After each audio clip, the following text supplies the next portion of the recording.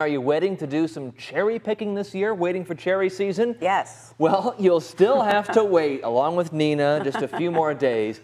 The cold winter, as well as the cool and wet spring, pushed harvest times back 10 days later compared to normal. Last year we were picking fruit on the 16th of July, which is a week from today, and you can see we're not going to be picking fruit in a week. So right now the guess is that the 26th of July is when harvesting will begin for tart cherries, with sweet cherries a few days before that.